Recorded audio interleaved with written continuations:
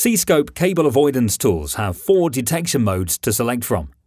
Each mode provides specific advantages, and any full survey should utilize all of these modes to offer the best chance of detecting as many metal pipes and cables as it is possible to detect. Theory of the Power Mode. When used in Power Mode, C.Scope Cable Avoidance Tools detect the signal that is created by electrical alternating current being present on a conductor. These power signals will most often be detected coming from live electricity cables, but they may also be present on other conductors such as metal, gas and water pipes, telecom cables, and even railway tracks. Limitations of Power Mode.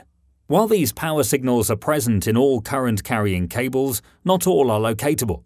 For example, if the cable is too deeply buried or the current on it isn't great enough to provide a detectable signal. Furthermore, cables that are live but not carrying current, such as street lighting cables, supply cables to buildings using no or very little electricity, and pot-ended cables, may also not be located, and some high-voltage cables that are electrically well-balanced might not be producing a detectable power signal. Please refer to the locator's instruction manual for a comprehensive list of pipes and cables that may not be detected on the power mode of detection. Carrying out a power mode search. It is important to always carry out any search for buried pipes and cables in a methodical and organized manner, so that none are left undetected that could have been detected. The entire process is always broken down into 3 distinct stages: searching for signals, pinpointing signals, tracing signal routes. Searching for signals. Select the power mode using the mode selector switch and rotate the sensitivity control fully clockwise for maximum sensitivity. Press and hold the on-off trigger. The display will show the power mode icon and battery condition indicator. Slowly walk from one side of the area to be surveyed to the other, holding the locator perpendicular to the ground at all times. Ideally, the locator blade needs to be orientated at right angles to the cables to be detected, but it can cross at a lesser angle and still detect their signal. It is only if the blade is exactly parallel to the buried cable that it may not detect a power signal. Take care not to swing the blade when scanning, but keep it close to your side, pointing directly down. The locator will give an audible and visible response when a power signal is detected. Pinpointing signals.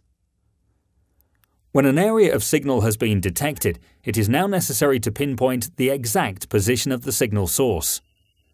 This is done by moving the locator all the way through the area of signal and carefully turning down the sensitivity setting of the locator to reduce this area of signal until a clear peak position is seen on the locator's display. The ideal position for this peak response would be approximately mid-scale on the display. Once a peak signal has been accurately pinpointed, mark the location.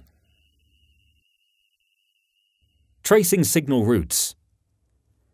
Carefully follow the signal by slicing the locator through the area of signal so that the peak response is clearly indicated each time. This is best done at a slow walking pace. Mark the position of the peak response very regularly to define the exact route the cable is taking. To search for power signals present on cables positioned at right angles to the line of those already detected, it will be necessary to repeat this 3-stage process, but this time crossing the survey area in the opposite direction.